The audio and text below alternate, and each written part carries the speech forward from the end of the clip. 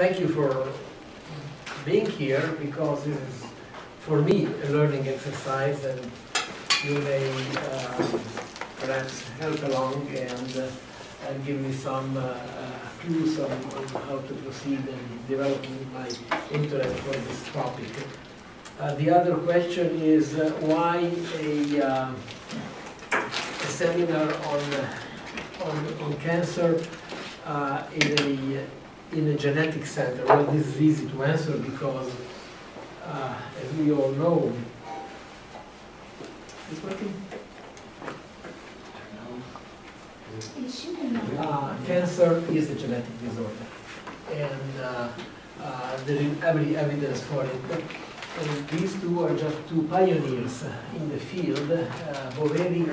Theodore Boveri in 1914 published this long article or short book, if you wish, in German, but the translated title is Concerning the Origin of Malignant Tumors, and basically with the instruments he had available at that time, he showed that the chromosomes change significantly once a normal cell becomes a cancer cell.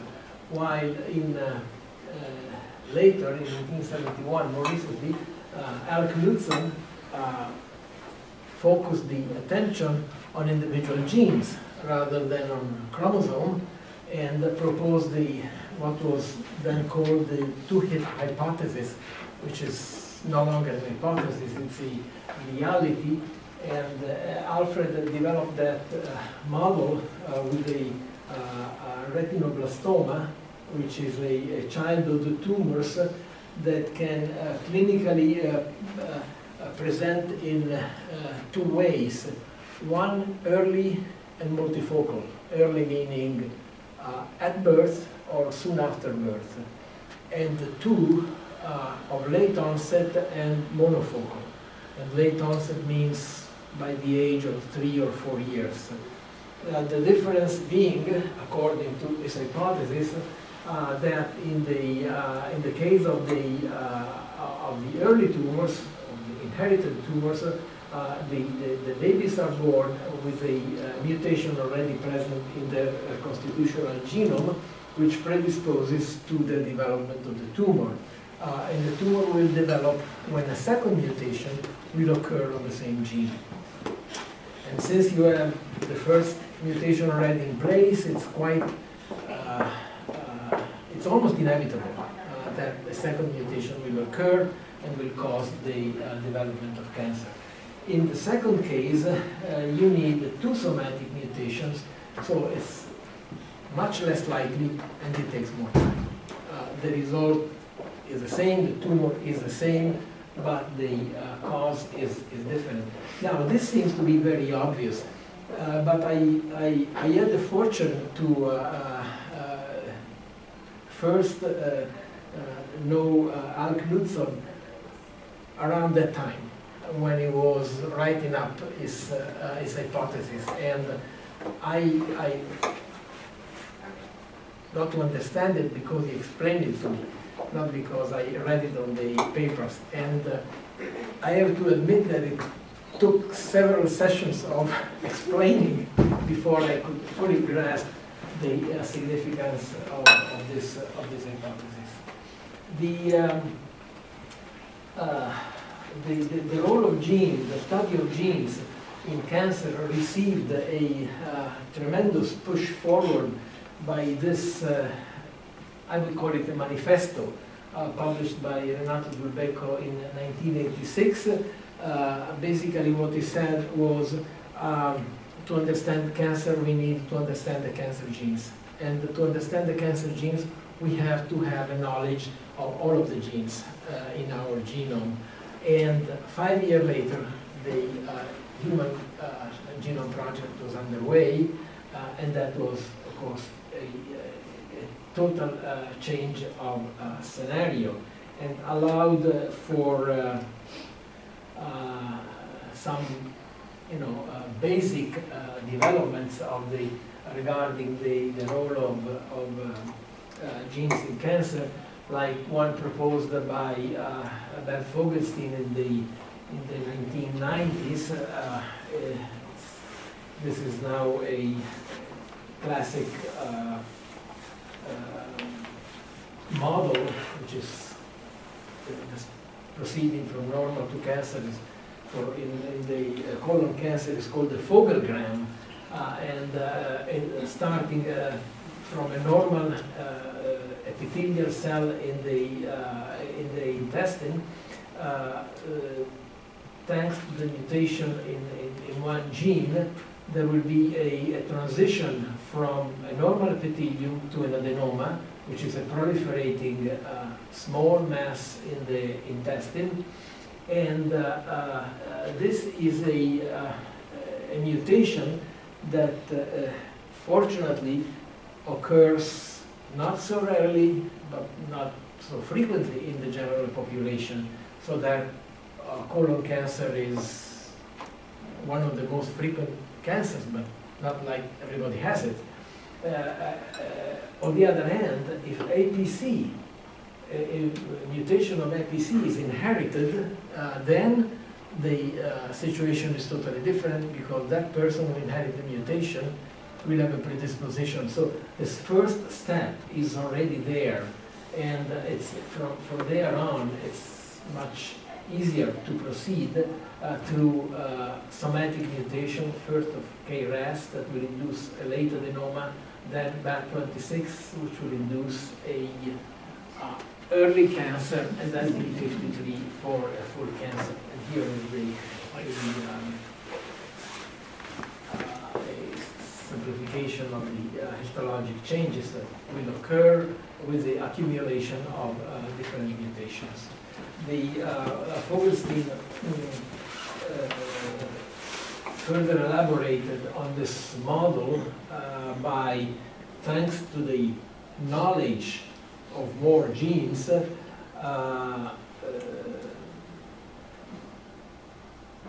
bringing into the picture other genes like BRAF, KRAS, APC, P53 again, that are the ones that will induce a first step moving a normal cell into a more proliferating state, and therefore facilitating the accumulation of other mutations like in TERT, in CDK2NA, like in PIK3CA, KRAS, which induce an expansion phase of this original predisposed cell, and from here on, further mutations will induce the full cancer and metastasis.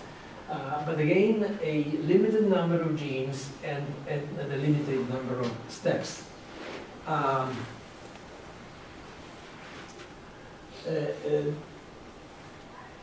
All of this knowledge has been facilitated by the study of hereditary cancer that represented and continue to represent an interesting model system, even though individually rare.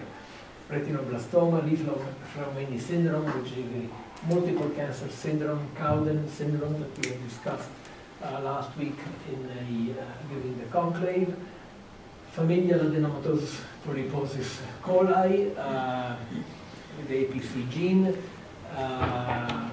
Lynch syndrome due to mutation of mismatch repair genes, breast ovarian cancer with BRCA1 and BRCA2.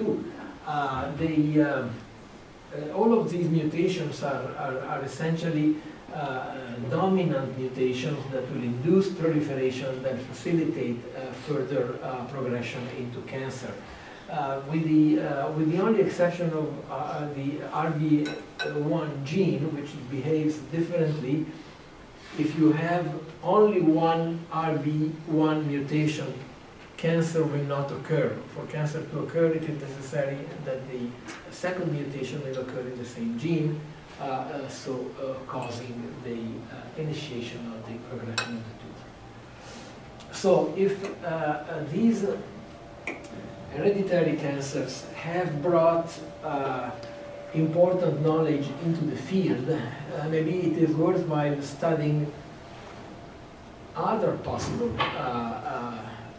genes predisposing to cancer, like has been done much more recently now. This is December 2015 by this group. I believe it is from the St. Jude's Children's Hospital in Memphis, who studied a cohort of 1,120 patients by whole exome or whole genome sequencing, and they interrogated 565 genes that could have something to do with cancer or with cell proliferation, cell cycle, and they found probably pathogenic mutations in 8.5% of their cohort, consisting of children with leukemia, CNS tumor, glioblastoma, and other tumors. And here is just a detail on the genes they found more frequently mutated. There were 60 genes in this class of autosomal dominant cancer predisposing genes, and multiple mutations were found in APC, BRCA2, NF1, PM52, RB1, RUNX1, TP53. Another few mutations from fill out from 60 to 95 were sparse among these other classes. And when they looked into how these genes distributed into the various cancers, they found, for instance, the TP53 was more prevalent in adrenal cortical tumor, but also in leukemia and in other cancers. Some findings were rather predictable, other less. For instance, that BRCA2 could be found in leukemia and in CNS tumor. So there was some findings that were predictable, others that were not. And when they looked at the mutation frequency in 21 genes, mostly frequently mutated according to cancer subtypes, they found the following. For instance, the adrenal cortical tumors were the one that were more likely to be found with the presence of these mutations in these genes, osteosarcoma, retinoblastoma, and others as well. There was one unexpected finding, though, when they write their conclusion. In addition to what I just briefly mentioned, they also say this, which was unexpected. Family history did not predict the presence of an underlying predisposition syndrome in most patients. So basically, even though these mutations they found constitutionally, because we're, I don't want to say that, but all of these mutations were germinal, and yeah, they were found in blood, not in the tumors. So even though they were predicted to be predisposing mutations, yet the presence in families that could be predicted was not found. So even if these may be considered predisposing genes, certainly the kind of predisposition they give is not as strong as in the classical conditions we described before, like retinoblastoma, adenomatosis, coli, etc. Now, here comes the difficult part, when we have to deal with the most common tumors, those that depend on somatic mutations. All coding genes have been sequenced in no less than 22,000 different cancers. 3 million somatic mutations have been discovered. Every tumor harbors thousands of genetic and epigenetic alterations. So there is a mass of an incredible amount of variants that we have to deal with, and the picture becomes extremely complicated, even if it has been possible with functional studies and with studying the frequency of these mutations to figure out that only 200 genes act, in fact, as cancer genes, at least as drivers that initiate the cancer progression or are significantly important during the cancer progression. So this limits the field to some extent, but the field continues to be extremely complicated. Now, I chose to say something concerning these somatic cancer genes using Glioblastoma multiforme as a model system. It's a brain tumor. It's one of the most lethal human cancers. There is no cure for it. Survival is measured in months, a few years, and the adjective multiforme in reality is no longer used, but it means variable manifestation, variable phenotype, even macroscopic phenotype of the tumor, which has different colors, different ways of presenting itself, and the diffusion into the brain. There is a histologic classification which is revised every so many years for gliomas, except for the localized glioma, which is grade 1, which is essentially a benign tumor. The classification deals with grade 2 to 5 gliomas from the astrocytoma, which is the more benign, but relatively benign, because you see the median survival in years is between 6 and 8. The oligodendroglioma, which is similarly a grade 2 glioma, which occurs in the white matter cortex of the cerebral hemisphere with low mitotic activity and no necrosis. The oligoastrocytoma, again grade 2, and then on to the anaplastic astrocytoma oligodendroglioma, which is a grade 3, highly infiltrating with a median survival years of 3 years, and finally grade 4, glioblastoma, the worst one, the most lethal one, infiltrating glial neoplasm with necrosis and microvascular proliferation, high rate of mitosis, and 1 to 2 years survival, median survival. The knowledge of the genes, the sequencing on all of the tumors that have been performed over recent years led to a genetic and epigenetic landscape to be delineated of grade 2 and 3 gliomas. Isocitrated hydrogenase 1 mutations affecting arginine 132 are present in 80% of the cases. So a very common mutation, especially in grade 2 and 3 glioma. To some extent in glioblastoma as well. Now, glioblastoma can progress from grade 3 astrocytoma, but in most cases its presentation is from the very beginning as grade 4 glioblastoma. And in this case, the IDH1 mutation is less common. There are TP53 and TRX mutations, chromosome 17p loss of heterozygosity, chromosome 1p and 19q deletions, increased global DNA methylation. These are the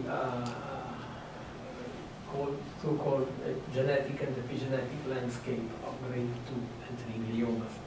And possibly another classification can be made and this is for glioblastoma.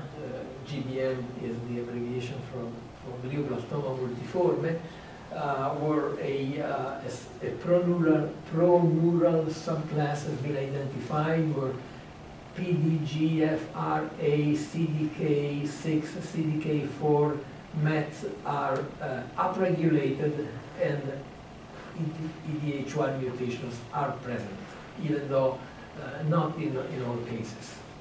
Then there is a so-called classical subclass with EGFR upregulated, CDKN2A and PTEN downregulated. The mesenchymal subclass with NF1 downregulated and TP353 and CDKN2A as well. Neural is the sort of the default class with no unique signature has been found. Another important thing, which has practical implication, is to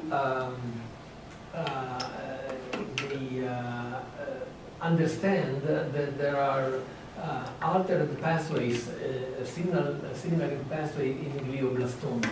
There is an altered RTK, which is receptor tyrosine kinase, RAS PI3K signaling in 88% of glioblastomas, an alteration of the P53 signaling in 87%, an alteration of RB signaling in 78%.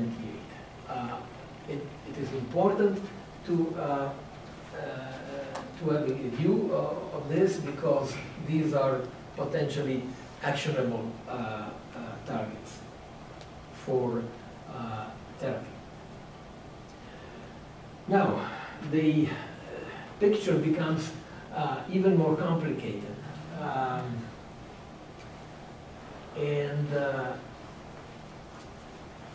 If you are interested in learning more about what I'm going to say now and even something I thought before, there are 4 papers that I put down here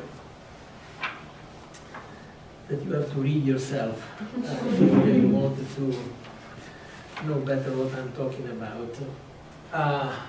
This one is a expression study by genomic RNA-seq of 82 gliomas of grade 2 to 4. So it's a genomic landscape of 82 gliomas of grade 2-4. And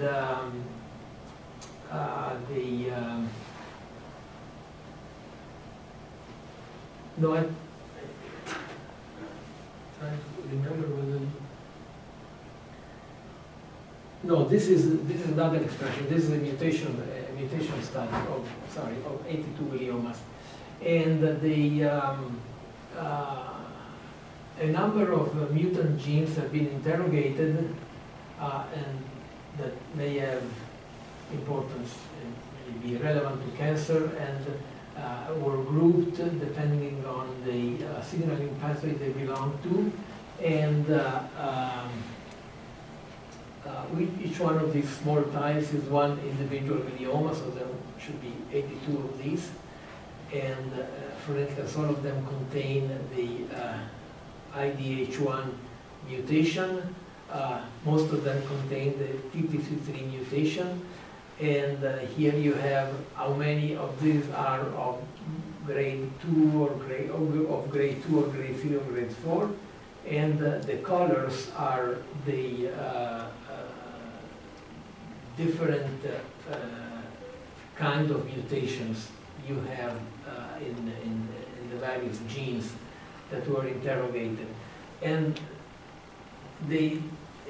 it's impossible to go in detail in this picture, but the idea is for you to grasp the great variability. We're talking about gliomas, so your definite cancer type, and yet the mutability is extreme, and in genes and also in presence of copy number alterations with losses or gains of many containing different kinds of genes.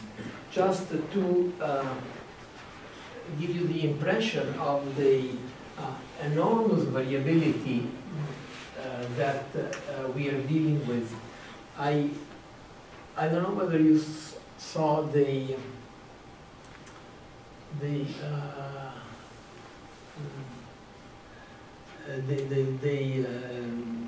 notice for the seminar that circulated a while ago, which had the original title that I had given to this lecture, which included the strange word, the chameleonic nature of cancer. I don't even know how to pronounce the word, but the idea was to indicate that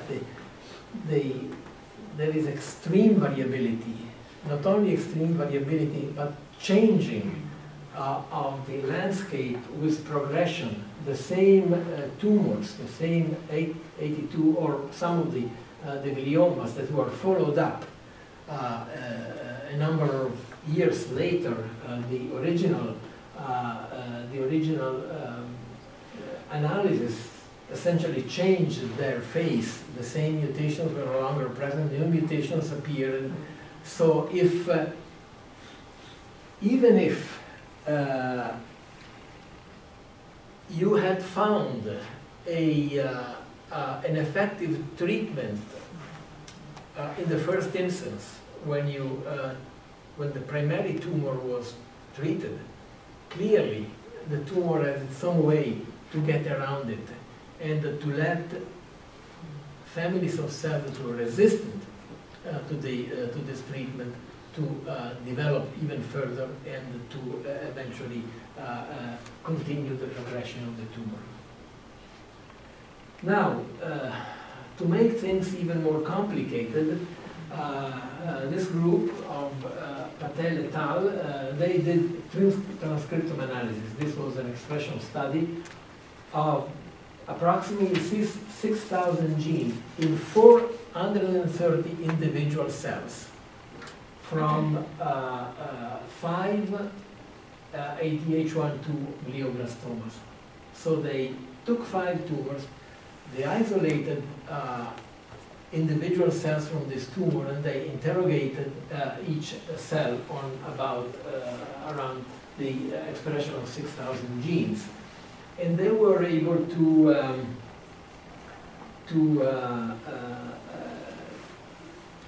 this is the protocol they used. This is the clustering of CND profiles inferred from all single cells by RNA-seq data, and there is a clustering of CNAs depending on the tumor they are from. These are the ones from the green tumor, these are the ones from the pink tumor, and so on. And all of these 430 cells were, when individually interrogated, showed again a great degree of variability. Some mutations, some variants were recurrent. For instance, the chromosome 10 was lost essentially in all cases, like chromosome 7 was gained in all cases. But for instance, the chromosome 13 here was had losses only in a subset of tumors. Chromosome 15 again the same. There was a gain of chromosome 5 in this subgroup. Otherwise, it was a very, very wide scatter of all different kinds of variants in all of the cells. And even though there was a tendency of the various tumors to group as more equal to each other than to the other groups. But there were some outliers, you know, like this cell here, which should belong to this group, to this tumor, has a pattern of expression which is more into this other group, or this one, or the gray ones, and so on. And the same type of scatter of variability is found when when the expression of some individual genes was measured. And once again, to emphasize the variability. This is clearly the reason, one of the reasons why it is so difficult to treat these tumors. So is it just a mission impossible, or is there anything at all we can try and do to find a way into this chameleontic variability? So, Giovanni, in the figure D, what are those population control points? Do you remember? These are the normals. These are out of the 430 cells that they examined, 10 had a normal pattern. So compared to a control brain. So those were not tumor cells, evidently, that were embedded into the cancer cells. And I believe these are controls. And the ones with the color inside belong to the tumors but behave like the control cells. And this is I would say, a nice further evidence of how the accurate the method they have used is to tell a cancer cell from a normal cell.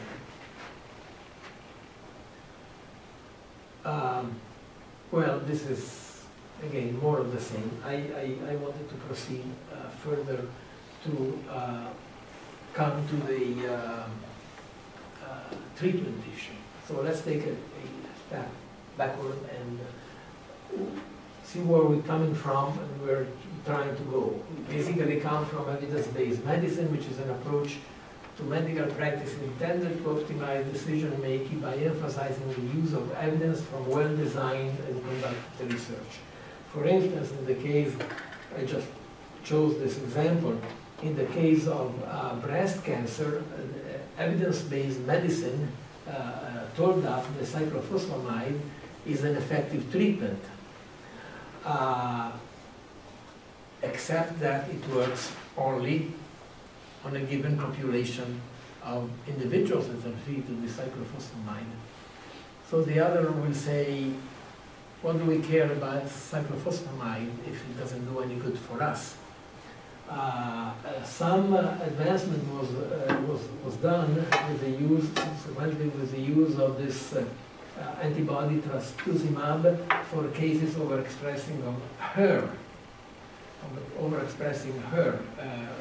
One of the three positives that we were discussing yesterday or the other day. But this is already an advancement into the personalized medicine, a medical model that separates patients into different groups with medical decision, practices, interventions, and or products being tailored to the individual patient based on their predicted response of risk disease. So for those women who have HER expressed on the surface of cancer cells, we can make the treatment a little bit more personalized, not only cyclophosphamide, but also trastuzumab.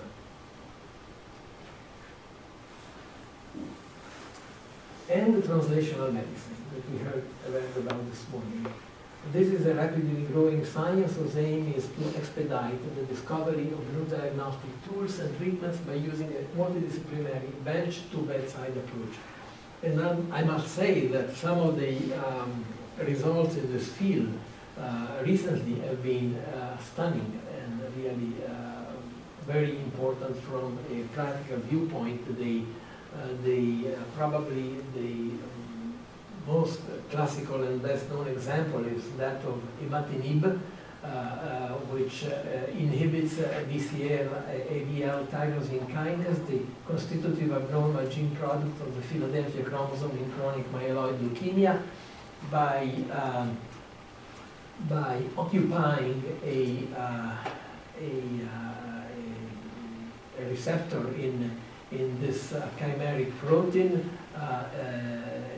Imatinib mesylate blocks the activity of this BCA-ABL kinase and proves to be very effective in positive Philadelphia positive chronic myeloid leukemia, in Philadelphia positive ALL, and in GIST, which is an intestinal tumor. Again, not for all patients, but really the discovery has changed dramatically the scenario of CML, which is, you know, a fatal disorder, into one that at least in a large proportion of patients now is treatable. Or this inhibitor vemurafenib, which inhibits the V600E mutation in BRAF kinase, which is highly prevalent in melanoma. So if a melanoma patient is found to have this particular mutation, the treatment with vemurafenib is highly effective. So clearly, this is an excellent example of precision treatment, I would say, and also personalized treatment, because it is adaptable only for those individuals who have this kind of mutation in their melanoma. And of course, this model can be expanded to all of the pathways that we know that they are actionable by a number of drugs that are known to inhibit one or the other of the steps of this pathways, and this is a well-known model depicting the RAS and PI3K pathways, all leading whose increased expression all lead to cancer.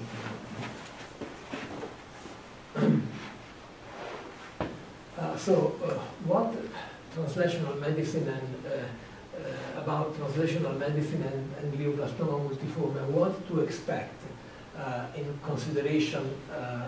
One, that for instance, this particular receptor AGFR is frequently involved in glioblastoma multiforme. So on one hand, this is our hope that this, offer hope that there is something that can be done. On the other hand, there is the high variability of the tumor, which is the other side of the coin.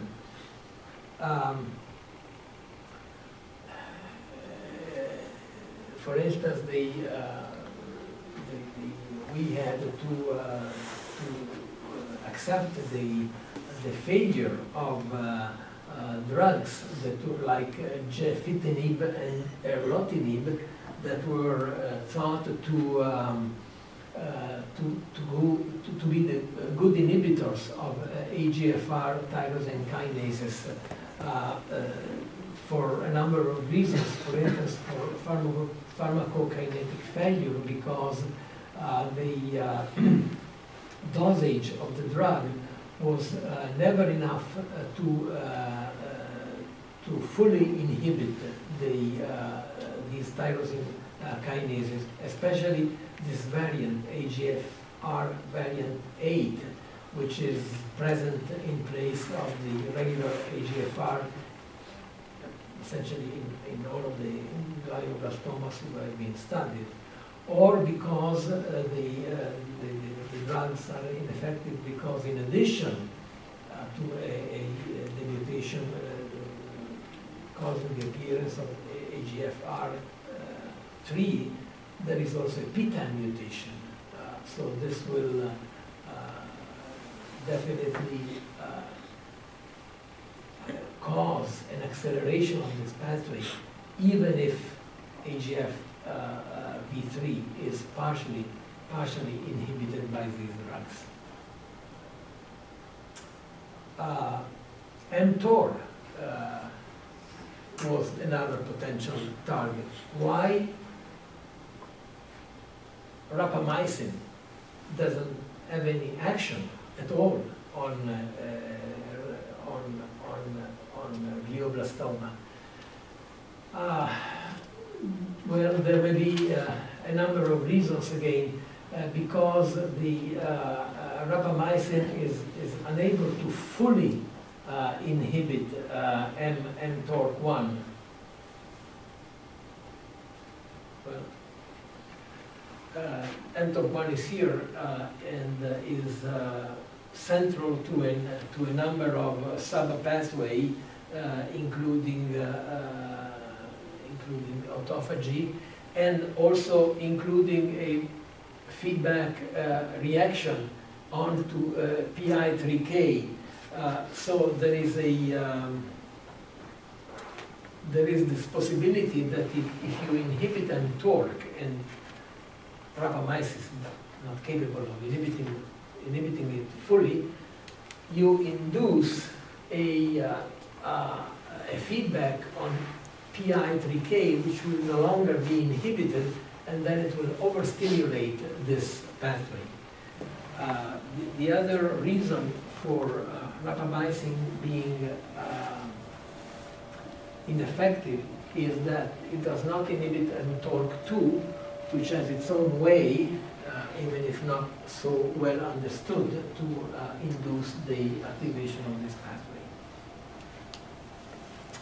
And then we have to consider other aspects as well. For instance, the so common isocitrate dehydrogenase mutation. Why is it important in the development of glioblastoma? Well, probably because of the reason depicted here. The normal product of isocitrate dehydrogenase is alpha-ketoglutarate, which goes on to sort of activate these other pathways inside the cells, like the TAT2 DNA hydroxylase, which have to do with chromatin remodeling, and this, which evidently is a needed process within the cells, is inhibited if in case the IDH mutant is there, and it causes the production of a different product, the 2-hydroxyglutarate instead of alpha-ketoglutarate. And again, the glioblastoma multiforme is a strongly glycolytic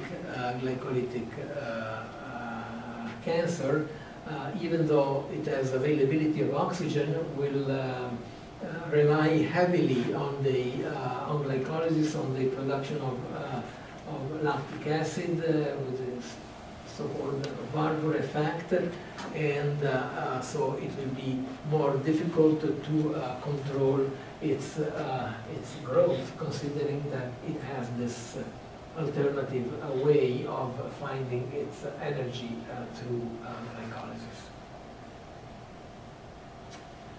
So coming to the end, precision medicine, which was in the title of the